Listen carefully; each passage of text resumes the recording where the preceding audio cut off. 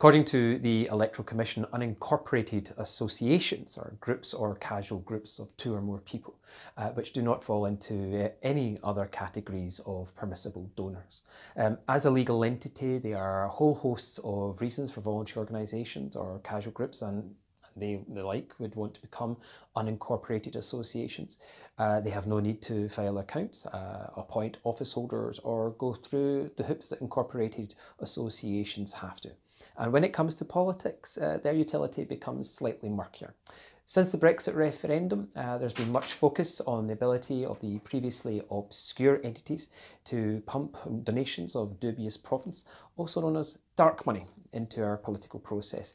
So I think the UK government has a case to answer about why they're happy for this loophole, in a sense, to continue to be exploited and for dark money to flood the political process, especially at a time when faith in democratic institutions and process is being sorely tested.